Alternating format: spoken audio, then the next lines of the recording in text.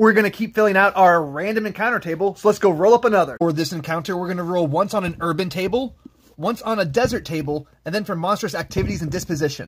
Inside the city, the players encounter a 7, 2d4 street brawlers. We will add to that 58, which is 1 air elemental. Misread that. 58's actually Lamia's, which I've never used before. Perfect excuse.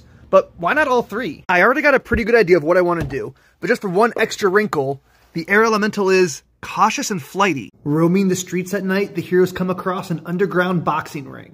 And after a knockout, the winner challenges a hero to a brawl. That's the bait. Because during the fight, a barrel will be knocked over and an elemental escapes. Emerging from the shadows, the leader demands the heroes retrieve her possession. If the heroes refuse, she transforms and bids her paramours attack.